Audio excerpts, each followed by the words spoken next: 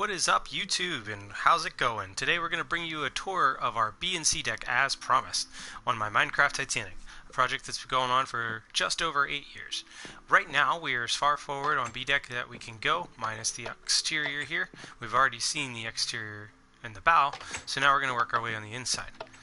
This is the forward portion of B-Deck, which contains a lot of first-class cabins, as well as some maid saloons and valettes. So we're just going to kind of go through and show you. Here's one of those doors from a letter stream. Leads to a restroom. And then there's some blank stuff that leads to the expansion joint. So we're just going to move forward here. Most of these look the same. They're just a little bit wonky, as they kind of look like it would in Minecraft. Some of them are furbished better than others. It's just a lot of rooms. Again, there's so many cabins on this ship that just taking so much time to fill every single one of them is an immense amount of work for one person to do. So here you see an expansion joint. That's why this door looks like it leads to nothing, and that is so that the ship can flex. We already talked about that in a previous stream. Today I'm going to get a little bit more in detail and show you a little bit more of the fine details of what we've built and accomplished here. So we're moving forward. It's the same on the starboard side over there, but if you all would like, I can head over here and kind of show you. Ignore the green carpet. Again, there was nothing green that came up with Titanic like that. It was most likely going to be a white and black tiling that went through these cabins here as we're moving around the ship. So this is the forward B section. Here we are now entering where the staircase would be. This is just behind it. You're seeing the elevators. Here's one of the elevator shafts that are now open that you can see. I have a few of them open on other decks. You can kind of see them as they go up and down. They don't actually work because we don't have that ability in the console version, so we just kind of deal with it as we go. And here we are at the forward grand staircase. This led out to a promenade access, but really it wasn't traversed, as this led to other cabins that direction. You can see the Macy's cabin there, their private promenade through there. This would have been just an entry portal way to the ship here. So let's go ahead and work our way forward. That's supposed to represent a vent there.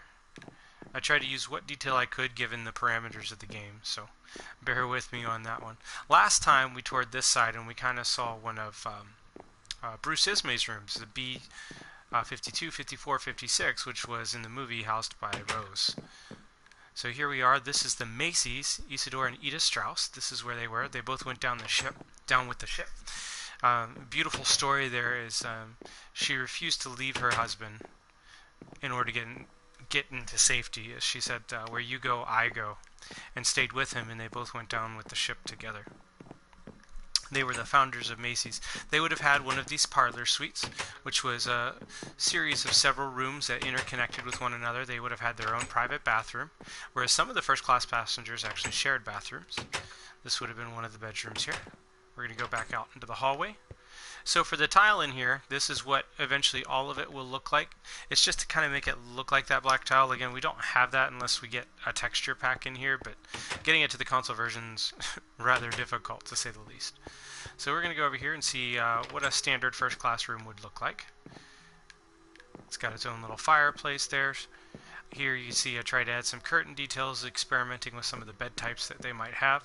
Here they can call the steward. That would lead out. And these rooms also would have been interconnected, however locked in between if your family wasn't staying together. But several families could stay together if they would like. And it's the same for all of these rooms moving forward. Here, we'll go this way. Moving aft of the ship, sorry. And all the first class passengers would have had very similar accommodations depending on how much they paid for their tickets. As you can see, they are all interconnected here. So we're going to work our way towards the aft section of the ship here. Again, I'm not showing you all of them just simply because they all look the same and it would be kind of tedious to go into each room. So we're going to work our way over here, and we are now at the aft grand staircase, looking up at the dome. There you can see my little symbol of a cherub there. It's not as beautiful as the real thing, and we also don't have the honor and glory woodwork back there that would have been crafted. Last time we took a nice look here at the Café Parisien. I'll take you back over there again. Here's another ending, most likely used for storage. So we're going to head back this way. Here's the wine room again. We've already kind of looked in there. There's a code check, but let's go ahead out to Café Parisien. Again, this was supposed to represent an outside restaurant at Paris looking out at the streets, so they were sitting like street side. A lot of the young passengers would come in here to meet and have food. Have a look-see, you can see aft there with the emergency door there. And for an extra cost, you could come here to dine. All passengers had included dining accommodations, so when they came in here to eat, they had to pay a little bit extra, but they could eat in the main dining saloon on D-Deck, which we won't see in this stream, but we'll see in a future stream as we go. But here is Café Parisien. I tried to get the colors as close as I could. I use a lot of Titanic Ship the Magnificent, Encyclopedia Britannica. There's all kinds of different things that you can look into to find resources on what these look like. I highly recommend taking a look at the Titanic Honor and Glory game. They're doing a very nice 3D full up of the ship where they're really doing great research, and it just looks beautiful. Back here would have been the galley for the a la carte restaurant, and it had interconnections here with, if you remember from the previous stream, the spiral stair that goes all the way up to the boat deck. They had their own stowage down below in the refrigerated cargo for their food accommodations because they were their own company, so it was separate than the average dining session. So we're going to keep moving here. Just another nice little look. I tried to be a little bit more detailed with this, and as I go, I'm decking the rooms out even more to get more detail as updates come in the game. So we're going to go ahead back this direction. And we will check out some of C-Deck today. Alright, so now let's go ahead up. We're going to go outside to begin our C-Deck tour. So I'm going to go through the smoking room, which we saw in a previous stream. As you can kind of see, you can see where I began. Like, look at the details on this. This is all the way back when I started the project, so all of this will still need updated to make the tables look a little bit more realistic. So I'm probably going to rehash this room a little bit, just to kind of make it look a little more accurate. Here we're going through the rotating door, through the veranda and palm court, and we're going to go back down to the aft section and begin our C-Deck tour, which would have started just about here. So looking back, this is where the third class could kind of lounge out on this promenade here on this deck. In here we have two rooms, the third class smoking room, which is here on the right, and just a general room for the third class. So let's go ahead and have a look-see. So this would be the third class smoking saloon. I have the piano in here. It really should be in the other room, but this was the smoking room. It came with skylights so they could kind of see out up from the top there in its own little portholes. I'm getting a little stuck there because I'm in flight mode. And we're going to go ahead back through here and look in the general room where the piano would have been. And they could kind of just hang out, lounge, talk with one another, listen to some music, have some drinks, and just relax here. So we're just going to continue out. All of these doors went out here. There's some on the exterior as well. We already saw that. Here we see some of the cargo shafts here. And what I like to do is I use these little rope traps to kind of make it look like they were tied down over the top. Give it a little bit more detail. So we're going to go ahead and continue. Here we are into the second class accommodations. They're not quite as good as first class, but they're still quite nice. Here we didn't get to see this earlier. This is just the entryway from the B-Deck section. Coming down, there's the aft mast. That would have come down and into here. And they had a red and white tile that made up their spaces. Let's go ahead forward. This is their library. The second class library. Decent accommodation and not too bad of a size. The colors probably would have been more of the woodwork, brown looking. Coming through. Some more accommodations. Here you have their leading out to their private promenades. Well, not their private promenades, but their own promenades. And now we're into first class. Here we have a room. Standard room, again with the spacing of the decks and how I wanted to do it, and where the portholes had to go. I couldn't really get it to space so that you could see the portholes nicely on the outside. So there was some creative liberty taken just some sacrifices to make it look decent on the exterior, because that's the part everyone's really going to see. So we kind of use our imagination a little bit. Here we have a gentleman's lab. Again, it was shared in first class unless you had those parlor suite tickets, which were pretty pricey. And again, no green carpet in here. It probably most likely would have been a white and black tile all through here. Now we're on the C-Deck portion of the aft grand staircase. This is the lowest that the aft grand staircase went. When the ship broke in two, this was a structural weak point in the ship, which is most likely why it snapped here. Here you can see we have the maids and valet saloon. They could come in here, just chow, relax, take some time away from the first class passengers to relax a little bit. And we will check out the other side. There was also a barber shop on this deck.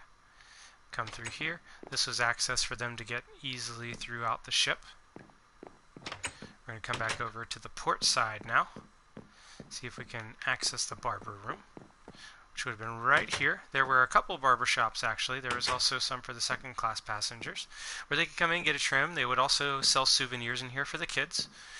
Postcards, things like that. Just general things so that they could share their experiences aboard the White Star. So let's go ahead back out. Whoop. If I could open and close doors properly. And these are just cabins upon cabins upon cabins. Again, it was all about space and how many tickets they could sell. It's just all furbished as much as I could. There might be a few that aren't and they get missed just simply because the ship is that massive. And we have access to both sides, and it's a mirror image on the opposite side as well. There were linen closets, maid areas where they could stay. Families were both against the portholes, or they would be inboard towards the keel or the center of the ship. Gonna work our way this way. Here we have a coat check where they could pick up, maybe get some dry cleaning done if they so desired. Over here we have the purser's office. This is where high valuable items could be stowed temporarily until they arrived where they needed to go. This place was a total madhouse whenever it was sinking, as people came up to get those private items from the purser. So they had to send the master at arms and different things just to keep a mob under control. This would have been the purser's office. We can actually kind of go in. You can see what it looks like on the inside. I have some stowage up here where they could store things for various passengers. Some little details in there on the hooks and the queue lines. Some safes and different stowage. Purser would be on the inside there. There also would have been a cabin here for them. And there we're seeing some of the staircase. We're going to work our way forward here. You can see here's another elevator that is open. This is my other design. I think I like this one just a little bit better than the one that we had upstairs. But they could come in here. They had a lift attendant. They weren't allowed to operate it by themselves. And usually it would be the women that would take it because the gentlemen would use the stairs. But they didn't have to. The elderly, it was definitely a helpful thing for them as well. We're going to take a look at some of these forward compartments. Or should I say cabins. They had their own little rooms. Again, not all of them are refurbished, but you kind of get the idea of what we're going for. I would add roofing and such, except it closed up those portholes, and I really want the lights to protrude, especially at night. So I didn't really put them, but on these interiors I will most likely throw in some more ceilings and different things like that, just to add to the detail. Again, this is Minecraft, so I can only do so much in it, so I appreciate you all being patient and kind of using your imaginations on what it will look like. But I got as many cabins as close as I could to accurate. So that way you would have a nice experience. Here's some of the forward cabins. As you can see, I put in some different things, but with the update, notice that the quartz kind of gets that shape to it, and it's not smooth in the other, so that was put in pre-update. Again, some more cabins here as we go forward. Going forward across. Some different rooms and such in there.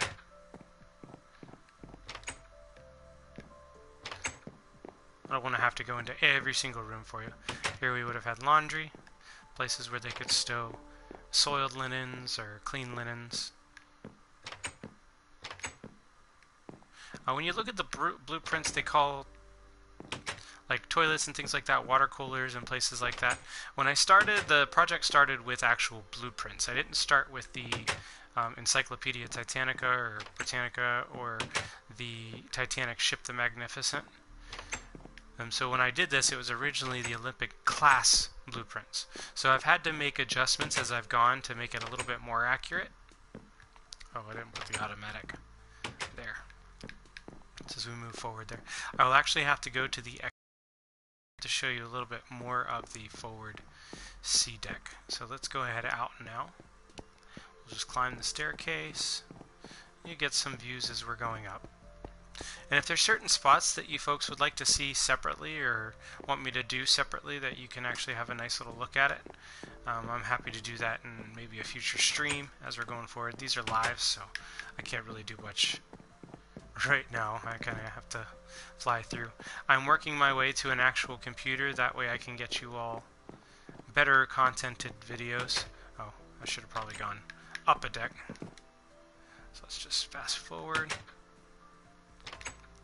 Yeah. So we are on the A deck. I was supposed to be on the B deck because there's some forward doorways, but I was on A deck. So we'll go up this way and work my way out. So here we are at night, moving forward, and we're going to take a look at this part of C-Deck. Where the cargo holds there, we already kind of talked about that. This would have been a lamp stowage, where they would have stored extra lamps, bulbs, things like that. So I just threw in, as a gag, a whole bunch of lamps and bulbs and torches and things like that. So it's just been an access way to stairs leading down. We'll check all of that out later whenever we check out D-Deck. There's a lot to it. Come across here. If you remember, we had access to the crow's nest, or the forward mast, through this internal compartment here. So they could literally go up there and voila, you were up at the crow's nest. They rounded it in shifts, so each of the lookouts would take their shifts. Here's a galley storage. This would have been for the crew's galley right over here, which had its own skylight. We talked about that whenever we looked at the exterior, where the crew, forward crew, like firemen and things like that, could come forward to have snacks. Mostly the in charge, or the officer crew would use that. This is just a stair access down to another area. We'll check all that out when we do our D-Deck tours in the future. It's the same there. Here, this is just a fan stowage for the gears for fans, which would provide ventilation. This is the sailor mess hall, or the more less senior sailors. This is the carpenter shop, where they would have stowed wood and different tools and such so the carpenter could sound the ship and make repairs as needed. He would have had his own crew as well. Here's the anchor hatch, so you can see here in the forward. So whenever I designed it, I mean, it doesn't actually function because, you know, it's Minecraft. But I tried to make it kind of look geary, like you were pushing the anchor chains, as you can see there. They would have slipped up there as well, and this would have just sent the anchors out from the two sides on the port and starboard side. There was also an anchor stowed up on the boat deck as well. So this is the anchor stowage. They would have had portholes as well. Below this would have been some crew accommodations. Over here we have the lamp primer and storekeeper. I didn't put anything in there, but you know what it is because it's there. These are where some greasers would stay. More likely the high enlisted ones. This is just a stair access port. This is the fireman's mess. So the firemen can come up and snack up, eat, have a drink, you know, do their thing there. Here we have the surgery. Now, interesting about surgery is there's a few. We had the main passenger surgery, and then we also had crew surgery, which was, this was for your firemen, your trimmers, your greasers, if anything should happen down below decks, which we will have a nice look at that later. But that's where they would have had the surgeon come forward. And the surgery was actually separate from other folks, so it wasn't in line with passengers. They had infectious medical rooms and things like that. They also had regular surgeon rooms. Here we have a stair access leading down. We're not going to check that out in this stream because I don't want to make this one too long. Again, this is just B and C deck. So there's a lot to it, so we'll kind of hover on the outside here and you can kind of see this is C deck there. We already saw what was on the interior. The promenade leading across the B deck, where you'd have had private promenade, and then the cabins for the passengers as they go forward. We can kind of have a look-see as we're looking through here. You can look into their rooms and see into the ports, the portholes, as we work our way aft. We just passed the dining saloon there on D deck. Just kind of going forward. There's the access to Cafe Parisien. Go up and you have a little look-see in. There she is. As you see, there's a cover there over the B-Deck and forward A-Deck there. Olympic did not have that A-Deck cover. It was later added to Titanic because passengers were complaining of the sea breeze there, and they just thought it would be a little bit more luxurious and comfortable for them if we had that covered. So they covered it aft there, just between the second and third funnels.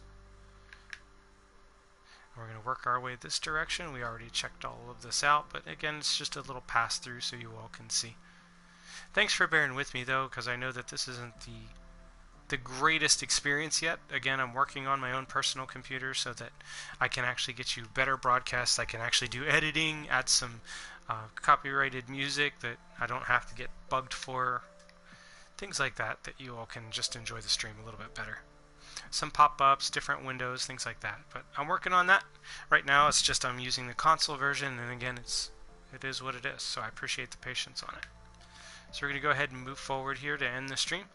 If you have any questions or things that you would like to see in its own video, just let me know in the comments and give me a like, share, subscribe if you liked the video. If you didn't, that's cool too. I'm not going to be upset or anything like that.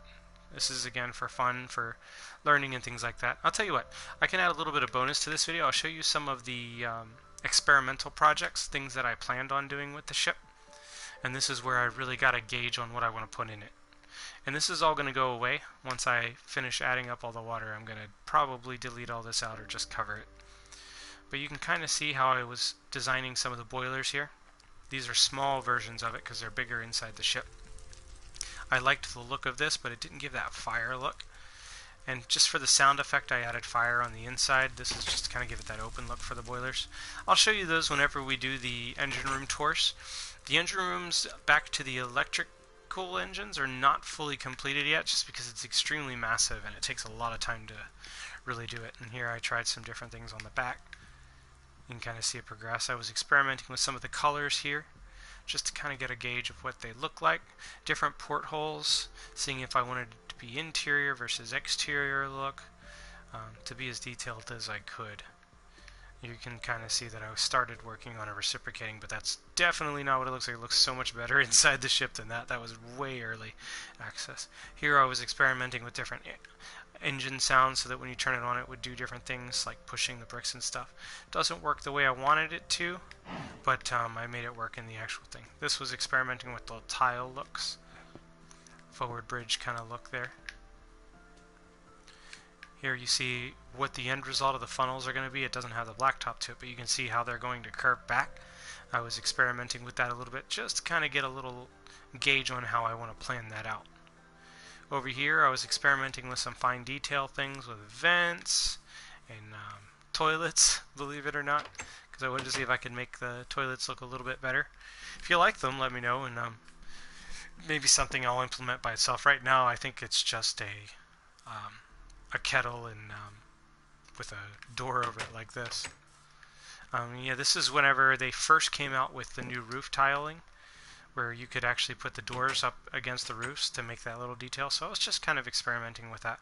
This is different light experimentation to kind of see how they would look through there versus lamps and things like that. So you can kind of see these are just some decoration tests. You can kind of see what I did with that. Here I actually wanted to have a little gauge of what the grand staircase would look like. This is just a miniature version. As you see on the ship, it's much bigger. This to kind of give you an idea of what it would have looked like if I used this detail.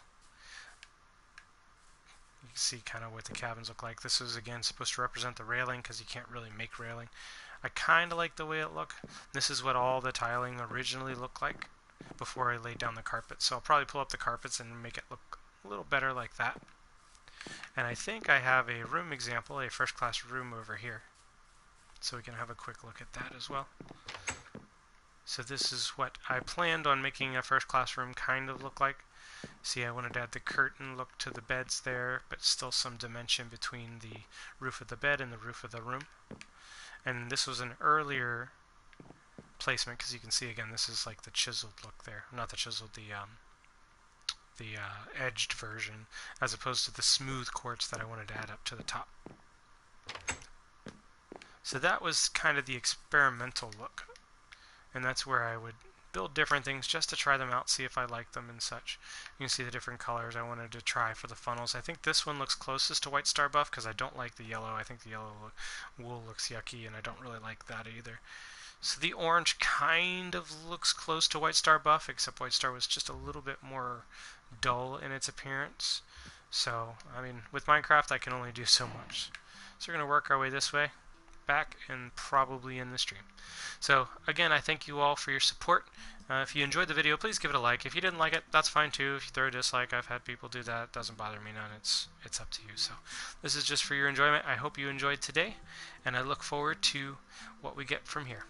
Thank you, and have a wonderful day.